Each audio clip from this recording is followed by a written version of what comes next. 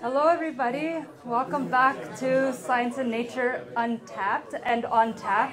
So this event is in person at Schnitzel's Pub in Cornwall, Ontario, but is also being viewed virtually on Facebook Live. So welcome, everybody. I'll just do a little housekeeping for those that are watching online. If you have any comments, to just put them in the chat section, and at the end of the presentation, we'll make sure that your questions and comments are answered. So hello, everybody in the room. I don't know if this, there we go.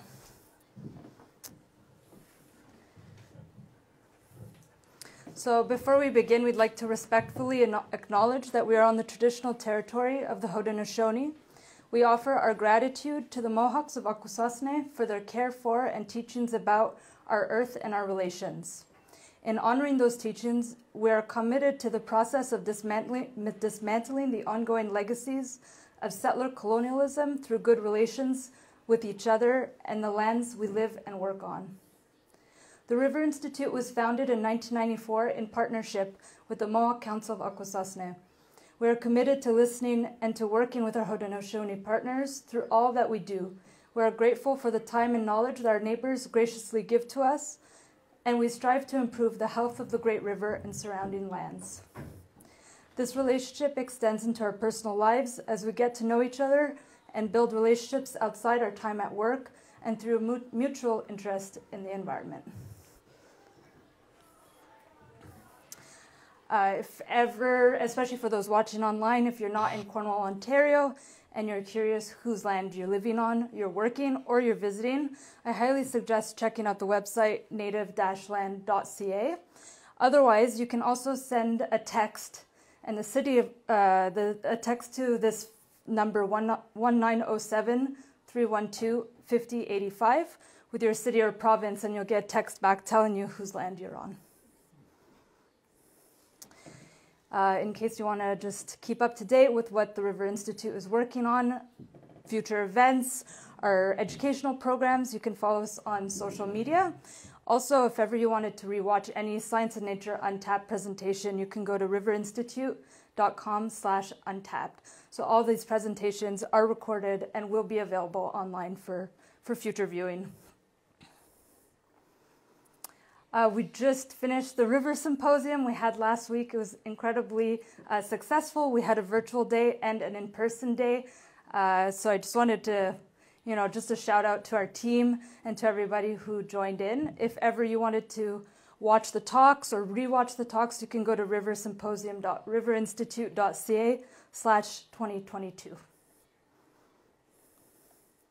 So a lot of these events, such as the Science and Nature Untapped, are programs. Research are generously supported by donors. If ever you wanted to make a donation to the River Institute, you can do so at riverinstitute.ca/donate. So there's a little bit of a typo on my presentation, so it's .ca rather than .com. And so for tonight, we'll be hearing In the Forest, the Fields, and by the Waters, creating a Haudenosaunee and Anishinaabeg Ethnobotanical Atlas and Field Guide to Southern Ontario. Our speaker, Dr. Jessica Dolan, has a Bachelor's in History and Social Sciences from the New School for Social Research, a Master's in Ethnobotany from University of Kent at Canterbury, and a PhD in Environmental Anthropology and Indigenous Studies from McGill University. She is currently a MITAX postdoctoral fellow at Plenty Canada and the University of Guelph Department of Geography, Environment, and Geomatics. She has also worked as an environmental science officer for the Mohawk Council of Akwesasne, an environmental program, and a consultant for St. Regis Mohawk Tribe Environment Division. So Jessica has come here all the way from Vermont. I want you to all give her a warm welcome. So thank you, Jessica. I'm going to put your slides up. Will you tell me when I have 5 minutes left? Okay, yes, okay. I can do that. There you go. It's all yours. I think I need to hold it and move around a bit.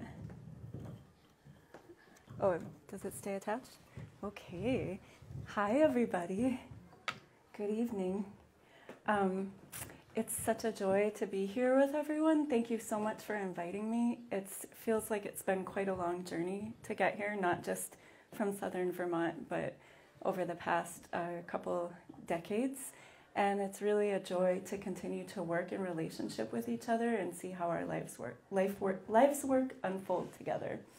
Tonight I'm going to be presenting my postdoctoral work, and it's been a labor of love, and it still is going to be for another year. And so I welcome any feedback, questions, thoughts, reflections on it, because it will help to inform the process. So here we have Garhagu Gahundawanu Danu Aksakta in the forest, the fields, and by the waters, an Indigenous Biocultural Atlas and Ethnobotanical Field Guide project.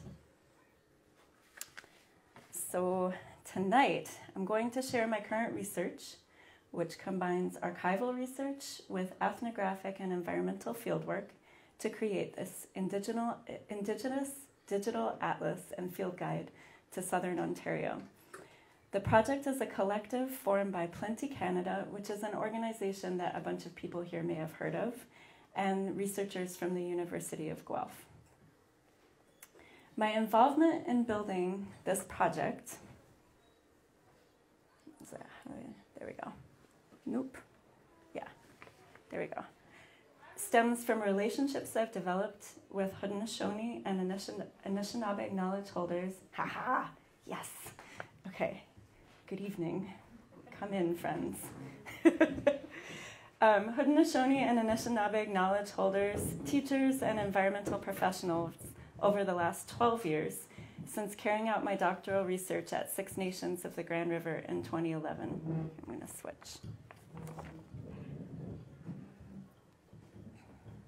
Six Nations, as you might know, including Mississauga, so the New Credit, as well as the general region of Toronto, Hamilton, Niagara Peninsula, Brantford, and west to Oneida and Chippewas of the Thames, is one of the most populous Indigenous regions of Canada, rich with Indigenous pluralism. Here you can see treaty maps of Ontario, of Southern Ontario, of the Niagara Escarpment and the Greenbelt region around the Greater Toronto area.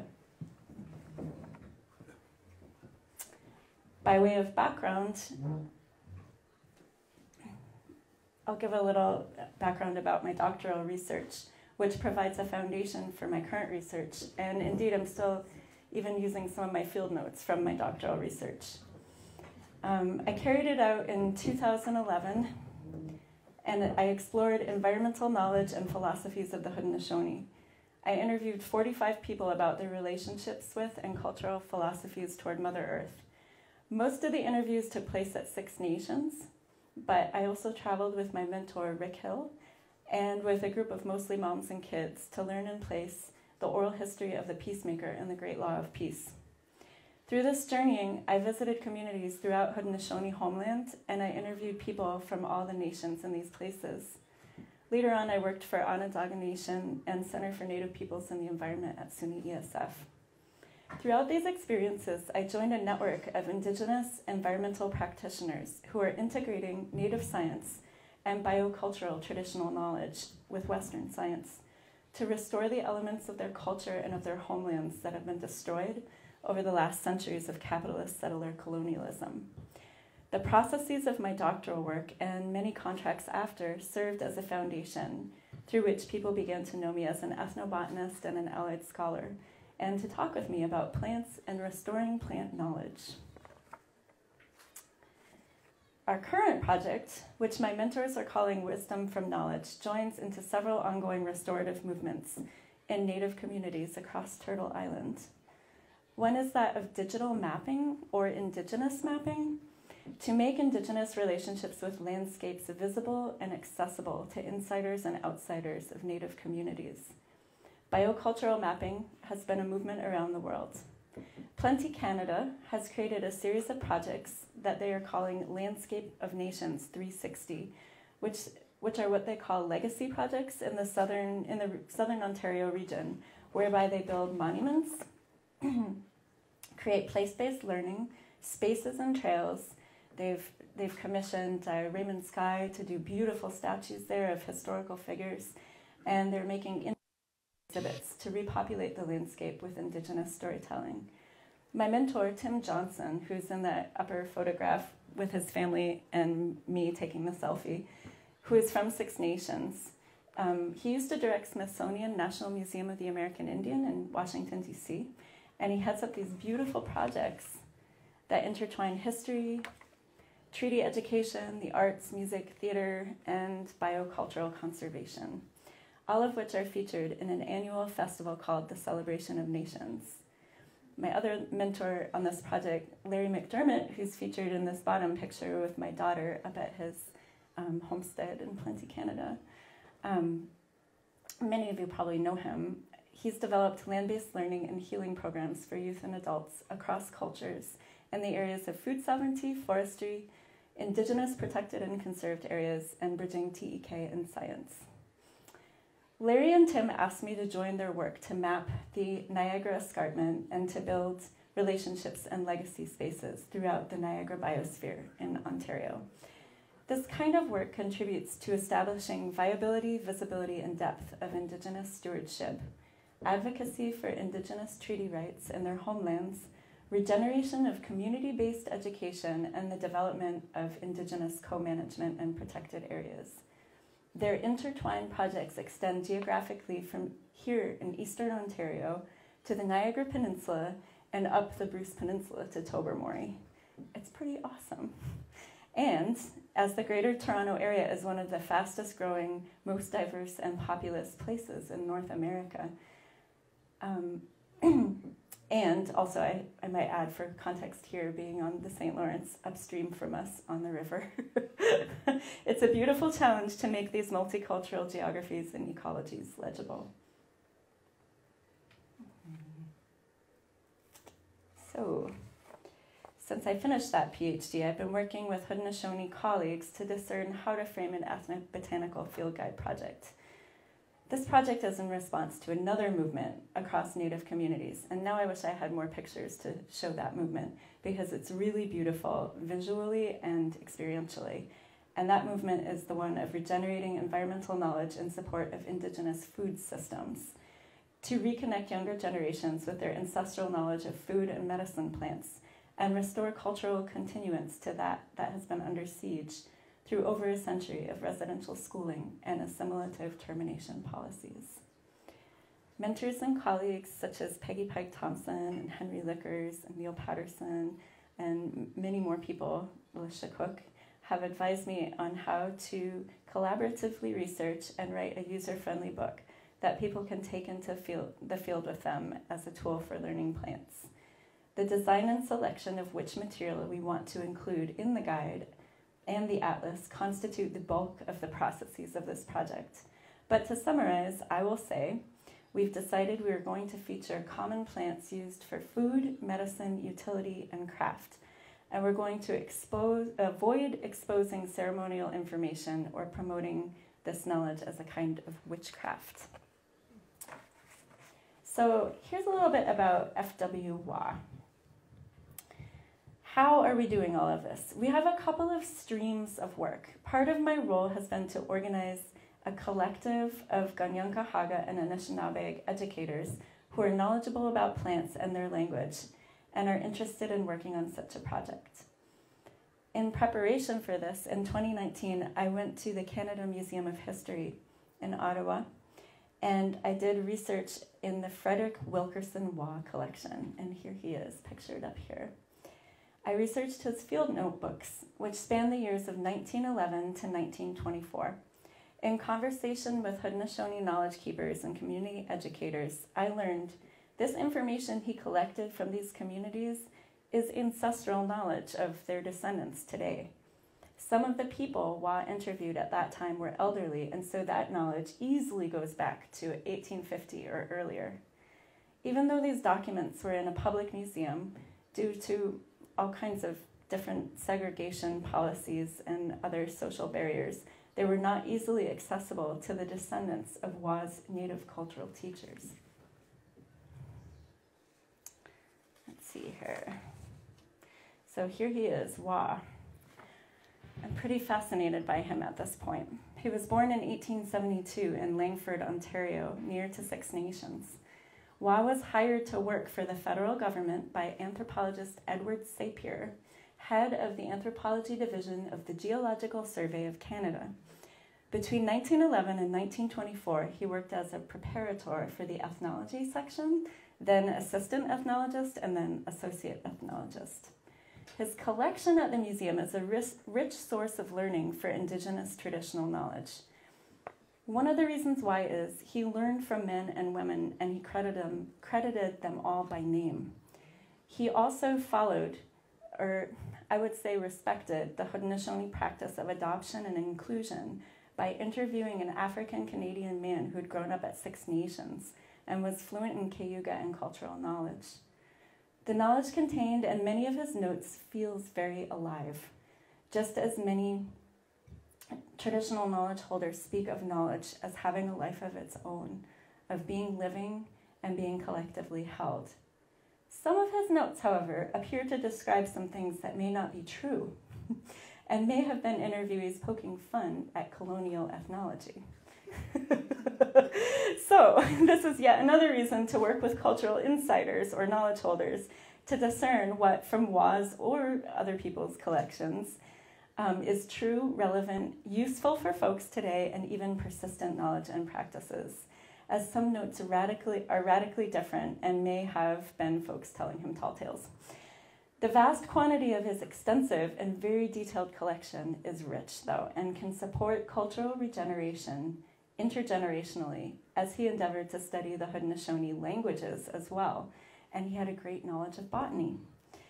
Waugh disappeared mysteriously in 1924 while crossing the Mercier Bridge from Kahnawake to Montreal, and I feel very sad and curious about what actually happened to him. So if anyone knows any resources about what happened to Waugh and his family, please let me know. And yet, when I recently learned from an article by Sébastien Cacard at Concordia University that I took the same field routes as Waugh did last summer, around 100 years after he did his research, I became even more fascinated by this history because I was retracing similar pathways of learning that he did 110 years ago. So here are some examples of his field notebooks and some of my field notebooks and how I am organizing information into Excel charts. Over the course of the days that I was in Ottawa, I selected about 800 pages for digitization, and the curators were super patient with me and very just lovely. And all of these notebook pages that I selected contain information about traditional foods, medicines, craft, and utility. And then I rematriated those digital copies to about 40 people across Akwesasne, Onondaga, Six Nations, Kahnawake, who are scholars, plant people, environmental workers, educators, and more. This whole year, I've been working to synthesize this knowledge from his notebooks, as well as other published information, my own field notes, and contributions from mentors and peers, all into an Excel chart of metadata. And you can see like a little corner of it up there. I'm organizing the chart by plant name in English on the y-axis. And then on the x-axis, I've inputted Latin, Ganyangeha, which is Mohawk language, French, Anishinaabeg. I'm doing a separate chart for Anishinaabeg knowledge. So in this chart, it's Latin, Ganyangeha, French, and then habitat type, conservation status, and plant uses by source. I'm organizing the sources so that I can give credit where credit is due. And I'm using my own knowledge and experience and working with the Indigenous Advisory Committee I've assembled to select plant species and uses that are relevant and appropriate. We have documented over 200 species so far for both Haudenosaunee and Anishinaabeg. The goal is to incorporate sources that are 100 years or older with contemporary knowledge and create a thoughtful inquiry into continuity and change. For some youth who are learning their ancestral knowledge of the environment, this could be a profound source of pride, identity, and healing to be reconnected with this ancestral place-based knowledge of plants. And I'm working with this team here, and there's some people who are going to join. Oh man, my slide got messed up, it looks like. Sorry about that. There's a couple more people who are going to join, but you'll see at the upper right, there's Dehahande Miller, and next to me is Alyssa General, and below are the students from Guelph. This is going clockwise. And then right there is Brian Peltier from Wikwemikong First Nation. And a couple more people from Akwesasne are going to join now, actually. So we're working to select the species that will be relevant, useful, and appropriate. Hang on for a minute here. All right.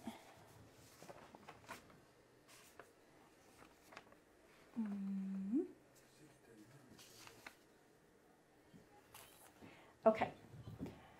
I think that we're going to feature between 75 and 100 species in the book because over 200 would be too long for a book.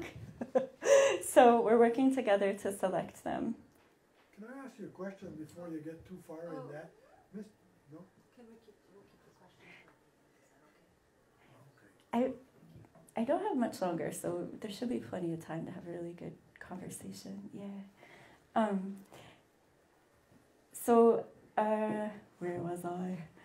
Yes. Okay. The knowledge holders are working on the linguistics and the orthography of the indigenous languages, and then also I'm writing up each plant species, like a plant profile, and then I'm going to vet it through the committee, and they're going to decide which knowledge they want to include and which they don't. And then they're each going to write culturally grounded introductory sections. So the introduction will be in Ganyankeha, Anishinaabeg, and English. And since the area that we're studying is a place where Haudenosaunee and Anishinaabeg homelands overlap, and many families are related, it's appropriate that we want to feature both of these cultural knowledge systems integrated with Western science. Okay, so that's a lot about the ethnographic part. Now here, we're going to get into the science part a little bit more. The plant biology component of this project has been carried out by University of Guelph graduate student Mia Yuzaoni. Mia chose these sites that are featured in red on the map. She made this map as well.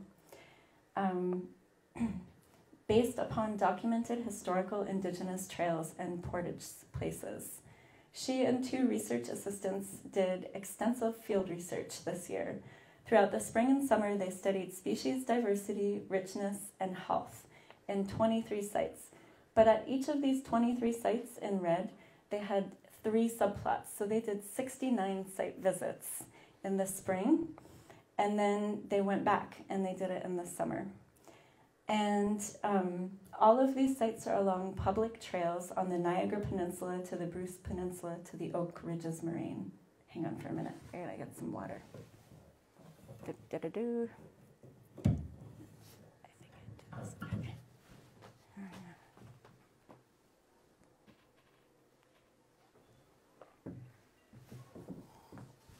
Okay. Here we go.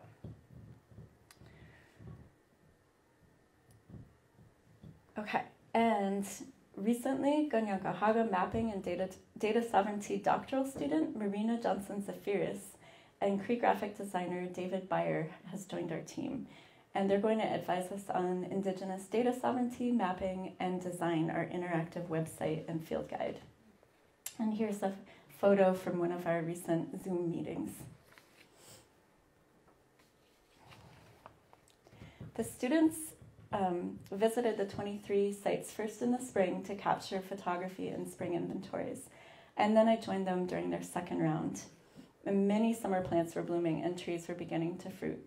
Altogether, they collected over 2,000 voucher specimens, which are going to be housed at the University of Guelph Herbarium, which is a tremendous amount of work.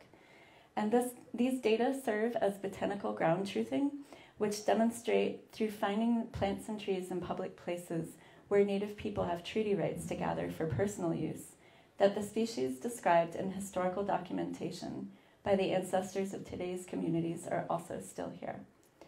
some of the species are shifting north or are returning due to climate change.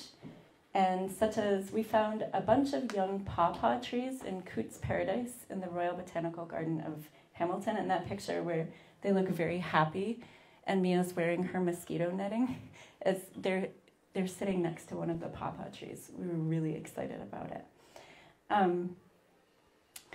So here are some of the plants we're documenting, or that we documented along the trails in southern Ontario. You can see black cherry.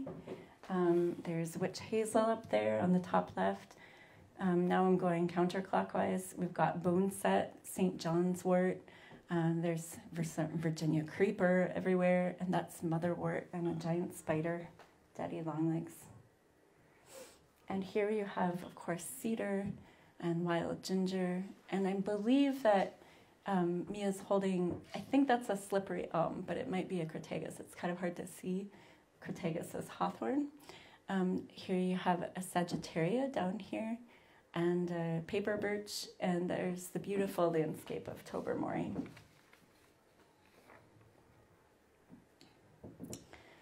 So at this point, we're finishing up processing all of these data, and we're beginning to write plant profiles, one species at a time, for the digital atlas and field guide. And I'm going to now give you an example of how we're going to do the plant profiles. Of course, it's not going to look exactly like this in the book, but because it's a PowerPoint, but here's an example. So here you have pepperroot, Cardamom diphylla. It's also known as crinkleroot, toothwort, two-leaf toothwort, and etc. Cardamom is a Greek word.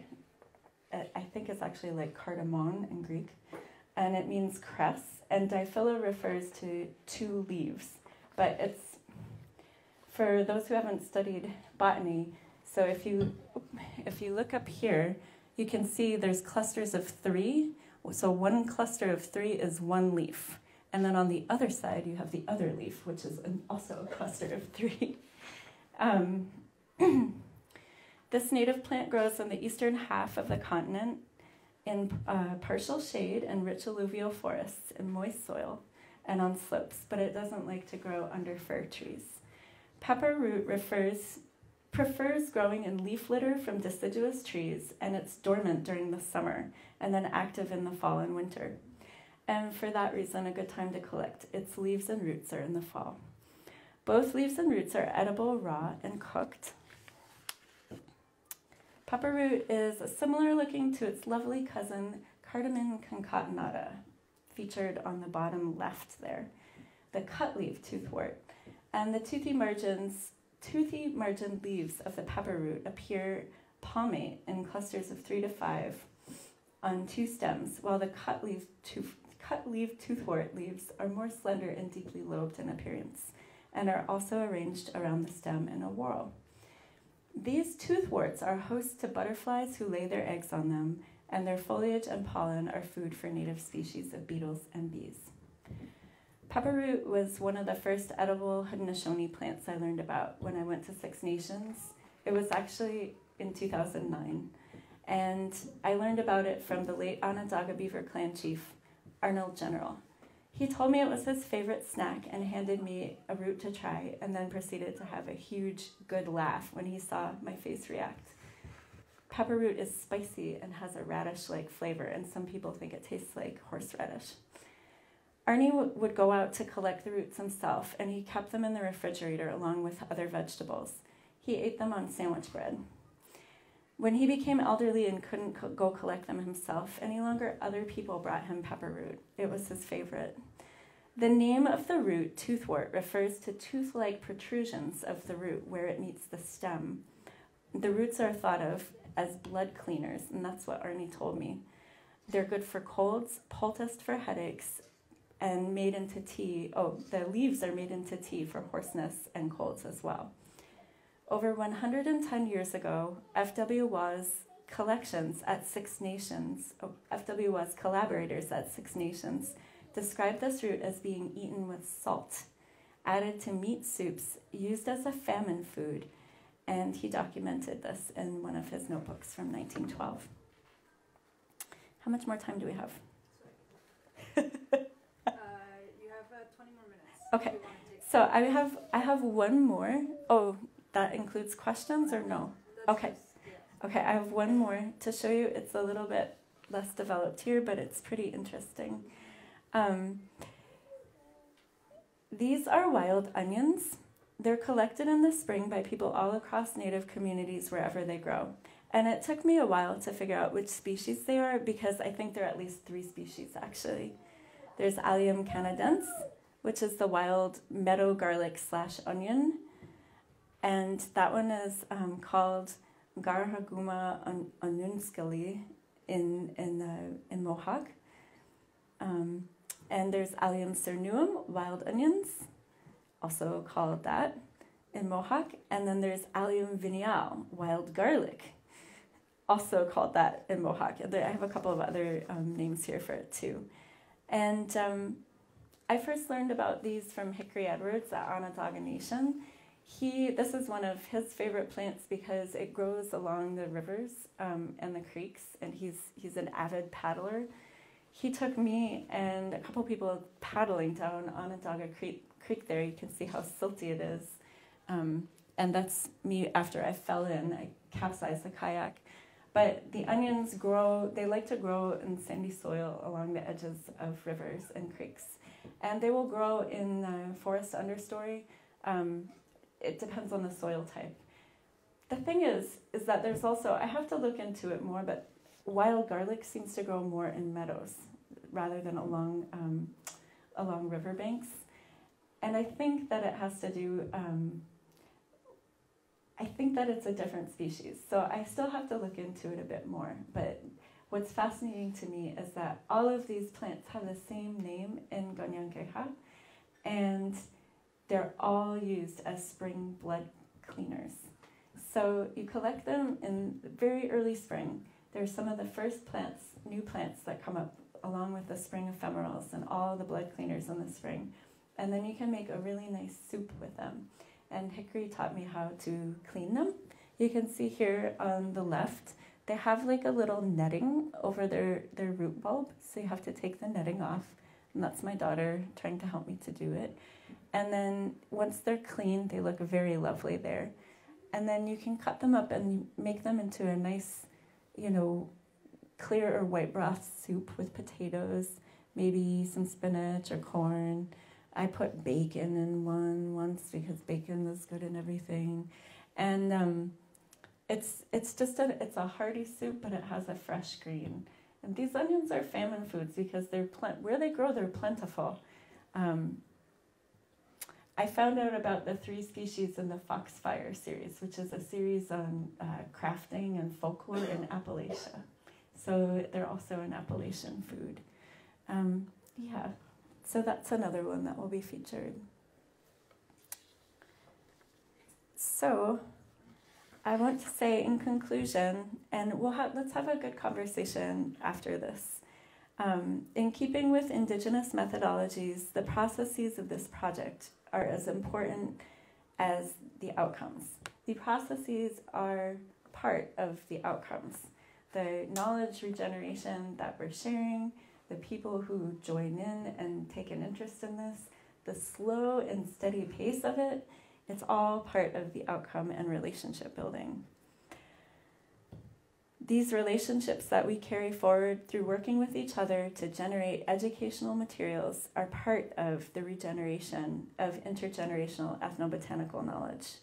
The cross-cultural elements of our project are in line with renewing peace building and knowledge sharing between peoples in ethical spaces. As well, an important part of renewing relationships with plants is knowing where to find them. We want to create materials so that people can take a user-friendly book out onto the land and learn on the land and learn how to find plants. Once you start to be able to identify plants on the landscape and you can recognize them, you can even name them and greet them by name, then the landscape, it's like it goes from a blur of green into sharp relief of all of these friends and characters. And you feel even more grounded and at home. And very importantly, a lot of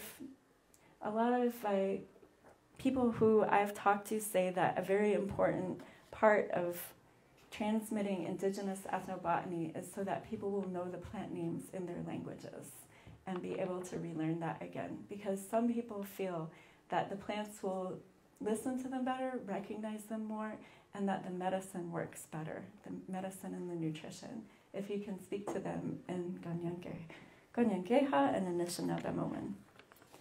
Let's see, here's my last page. So the linguistic components of this project are intended to help restore that ability in Native communities. I think I'm going to stop there, but thank you so much for listening about my project, and I would love to have a really wonderful discussion about this now. I should read this off. I just want to say thank you so much to the St. Lawrence River Institute for inviting me to share my research and for creating this beautiful public speaker series. And then also to the St. Regis Mohawk Tribe Environment Division for trusting and hiring me as an ethnobotanist, to MCA Environment Program for also trusting to hire me as an ESO, and to friends, mentors, and colleagues who have supported me on this project for 6 years, especially Peggy Pike Thompson, Henry Lickers, Abraham Francis, Jessica Jock, Rick Hill, Brenda Hill, Taya Hux, Yunat Wiahawe Sargent, Wasindi Osta George, Neil Patterson Jr., Terry Lynn Brandt, Alicia Cook. And these are my advisors who I've mentioned, advisors and collaborators who I've mentioned in the project. And also I want to acknowledge that this Plenty Canada project is funded by the Greenbelt Foundation, as well as MITEX and University of Guelph. So thank you so much, everybody, and let's have a good conversation about it.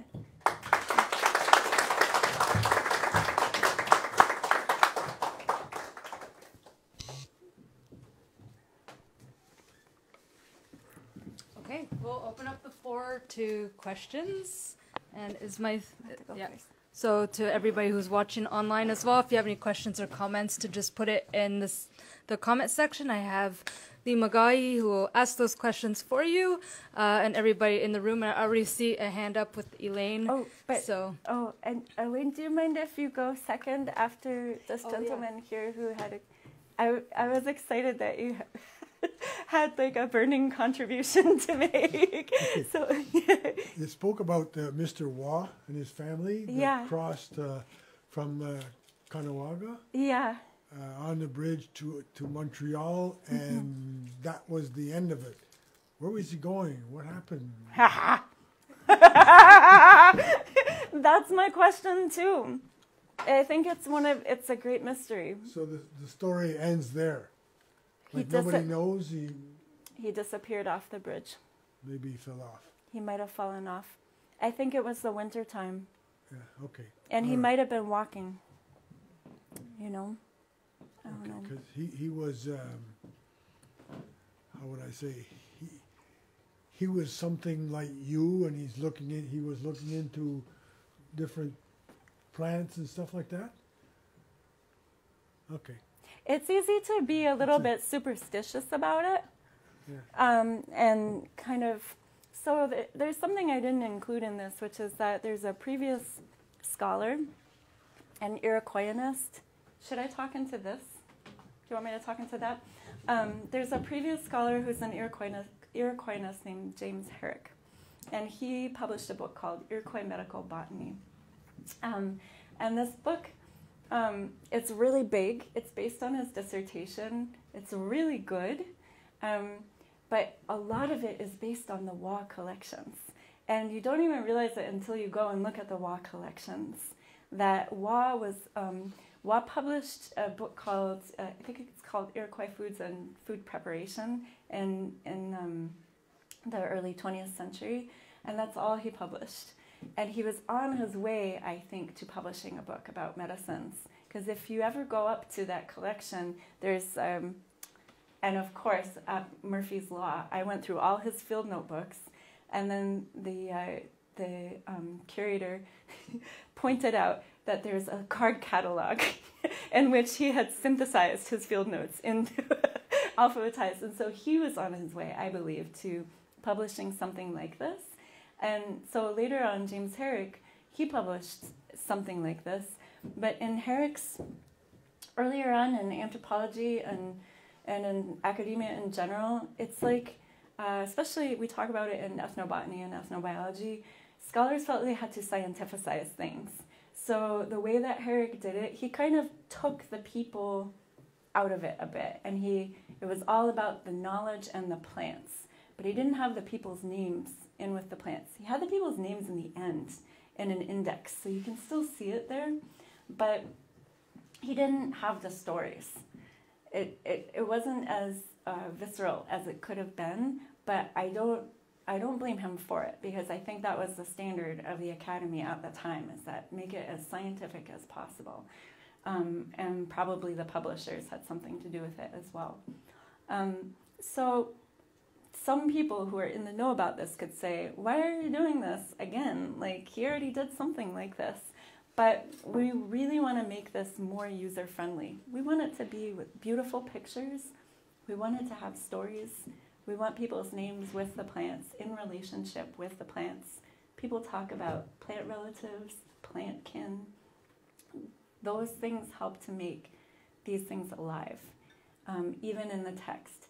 And even though we realize it's just a text, it needs living people to animate it as well, right? Like, it can't be everything. There's no replacement for oral transmission of learning.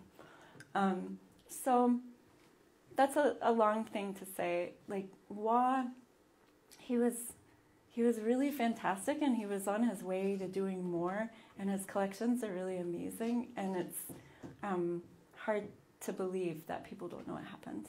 Yeah. Is some of this, finding all these bushes and roots and whatnot, ancestral stuff, is some of this being taught in Indigenous schools, or is this something that's just going to disappear like Mr. Waugh did? It's not going to disappear. It's already being, the way that I came into this is also by listening to Indigenous teachers think about and take action to bring it back. And so, like, for example, the field notes that I have in there are when I was volunteering as a counselor at youth camp on Thompson Island. And one of the medicine people from the community, Eddie Gray, was there teaching the teenagers. And there's people who are carefully making sure that they make public teachings about every aspect of plants and traditional knowledge available to their community members and kin all the time. It's not going to go away. So the kids in school now, are they taking this in, or are they kind of not interested in it? I don't know. We'll have to see. Like, each person has their own interest. I don't teach in high school, so I don't know. But I can't do like a characterization of that. But if, it's like Field of Dreams. If you build it, they will come. Like, we want to make these sort of things available for people who would take an interest. Yeah. Okay, ready for... Thank you very much for all this information. I think it sounds great, and I congratulate you on the work that you've done. Are you deciding upon the plants that you're going to include according to their conservation status? Because, and in that, are you going to include any information about how to collect so that you can protect whatever part of the plant you don't need? Okay, if you have to collect the root, well, then that's the end of that particular plant. But sometimes there's ways of even collecting part of the root and leaving part behind, etc. So are you going to include those kind of things so that people that do want to use this as a handbook are still protecting the future of those plants? Yeah, that's actually excellent. I should have included that in this talk, and it's really good feedback for me to incorporate into the talk as I move forward. And so in the introduction of the book, which I didn't really elaborate on very much, we're each writing about what we did, like our methods, but also an orientation. And in my doctoral work, I learned a lot about harvesting values and environmental values because it was about Haudenosaunee relationships with Mother Earth. I have a lot of, I have these synthesized environmental values that I've sort of like summarized as guideposts. And then also there's the Indigenous Advisory Committee, and they are also writing about from their perspective. So it's really different writing from the first person and the third person, and we want to have it all, right? So they're going to be writing about values as well. We had a discussion about, should we include any plants that are at all threatened? And even for that in the field guide as well as the map. Like we don't want to have points on the map that that directs the avid foragers who want to make big bucks in the Toronto restaurant scene to all the ramps, you know. But the fact is that most of these plants are extremely common. In fact, I'm getting more and more enamored with uplifting the most common plants and the ethnobotany of everyday life. I want the most basic plants to become beautiful and magical to people. And so we don't even really want to include plants that are famous. You know, one of the most unsung, famous Mohawk medicinal plants is ginseng. I think all settlers learned about ginseng from Mohawks and from Mohawk women, actually, if you read the history of it. That's another paper that I hope to co-write with someone at some point. But like, we're not going to put ginseng in here because we already know how rare the wild ginseng is. There's tons of ginseng farms in southern Ontario too for that reason. So they're going to be common. That's a really good point about specific harvesting instructions for each species. Yeah, I think I'm going to have to write that down and really talk it through with the rest of the team, because there's some things, this is why we need to get going with writing the individual plant profiles. There's some things that once you start doing it, you're like, oh no, I forgot this big thing. And that is one that will definitely, it should be very specific. It shouldn't be just about, you know, parts used, and then refer to the introduction for, don't take the first one you see, don't take more than 15%, don't, you know, all of that. No, it should be in each species. That's a good point. Thank you.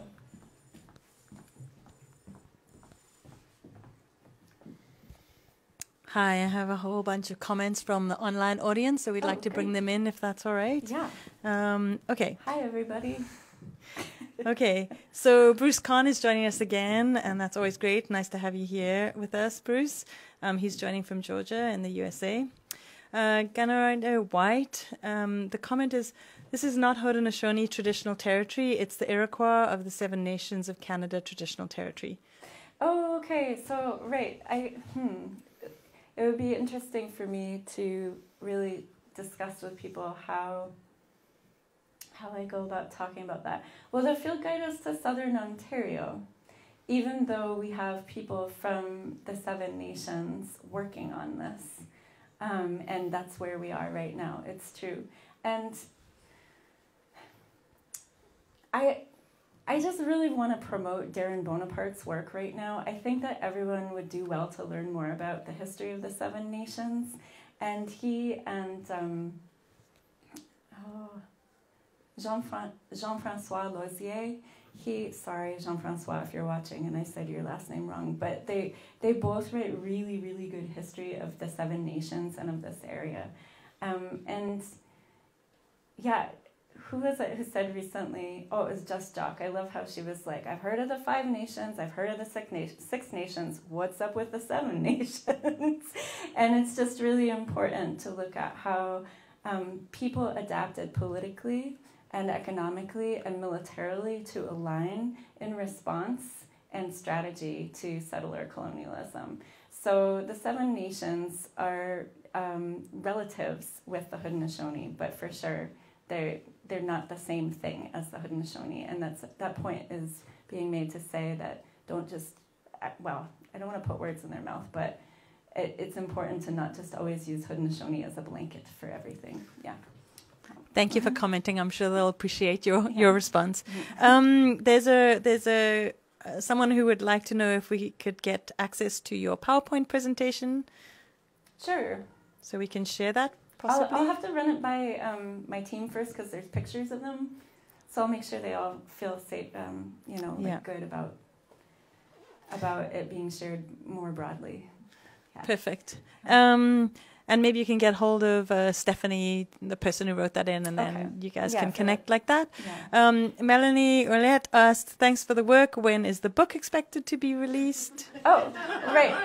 So I was saying earlier, this is one of the amazing things about working with Tim Johnson, because he has this long career at Smithsonian National Museum of the American Indian, and he's used to getting exhibits and publications, and I think he's done so much. I mean, he did like a newspaper, he did journals, he's done so much, but he's used to getting things out and generating results. So in contrast with what sometimes happens in academia when we perseverate over 2,000 plant specimens for 5 years, or I need to get all of the WA data analyzed or whatever Tim says, we've got to have it by next November is when we have to have our book draft ready to go into the publisher.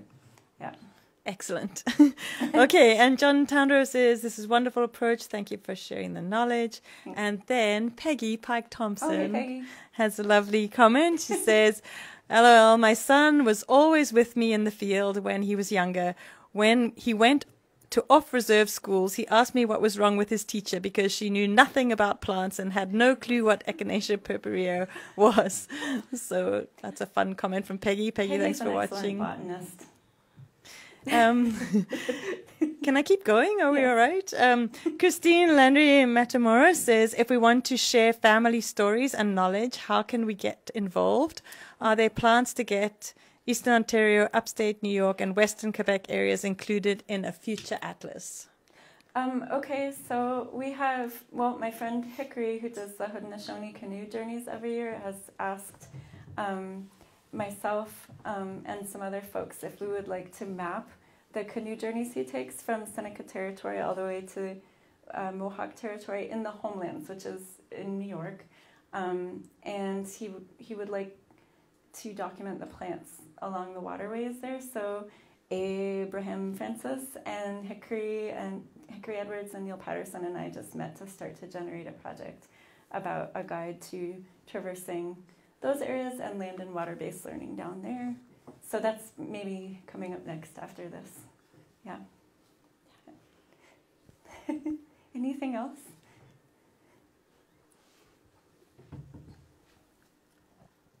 Yes. Yay. Thanks so much for this talk, and it's really exciting to see a postdoc project producing something other than academic papers, and yeah, this looks really lovely. I was wondering, I have a simple question, if you've thought about the visuals and what you're going to use for the visuals in the book at all. Yeah, it's weird because I've taken a lot of photos and gathered them, and so have the students, and we're still organizing them, but they still might not be enough, right? So, and as we write those plant profiles, we're going to end up being like, oh, we really need this other part of the plant as an identifying characteristic. And then also the other thing that just happened is I realized I never researched WA's photography collection. So WA has all these pictures of people doing things with plants at the turn of the 20th century at Six Nations and up in Manitoulin Island. And so I'm like, what do I do? I better go back to this museum. So we are talking about that now, and that's why we're working with David Beyer, the graphic designer, because he has extensive experience, and we all agree that aesthetics really matter in efficacy. Stephanie, your work is an example of this. If things are beautiful, they become more compelling, and it helps pull people in to be able to learn better and make it feel like it's more accessible. So we need to try to do that. Mm-hmm. Amazing work. Thank you. Yeah.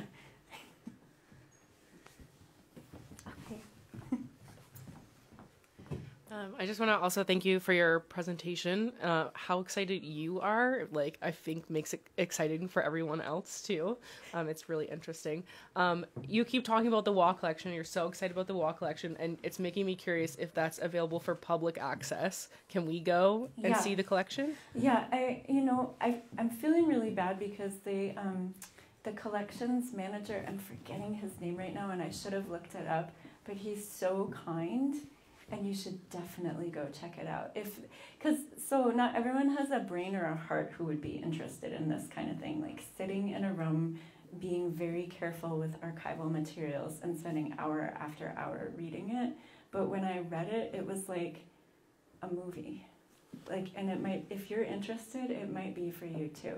Like you might be able to imagine the people, or even like smell the smells of what it might be like there, or imagine the light. And anyway, so all you have to do is you can look it up online and then contact the collections manager and make an appointment and go up and he'll let you in. Yeah. Thank you.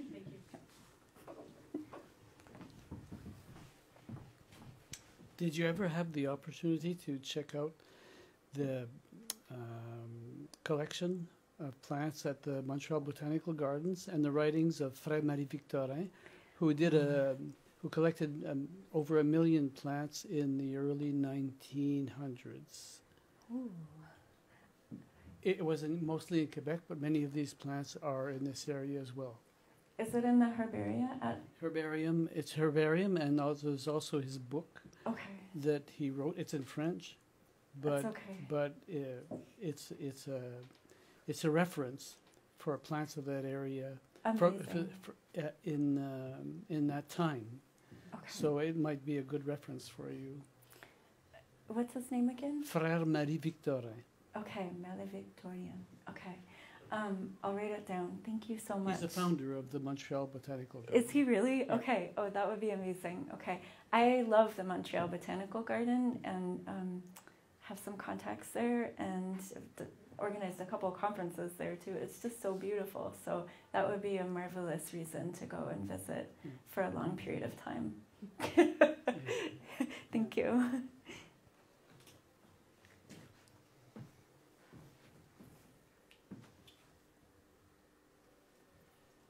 Any more questions, or are we satisfied?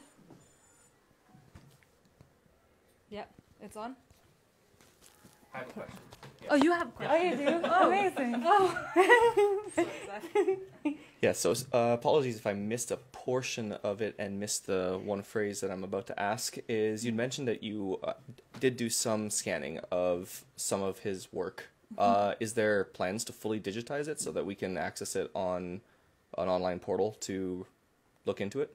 Yeah, I think I actually haven't checked back to see how much they've done that, but they might. So the reason, I wish I could remember his name right now, the collections manager was really obliging with all of this, and then it's possible that part of the reason why is that it could then be put up online. So it was a reason, a motivation to get all this done and then be made available more broadly.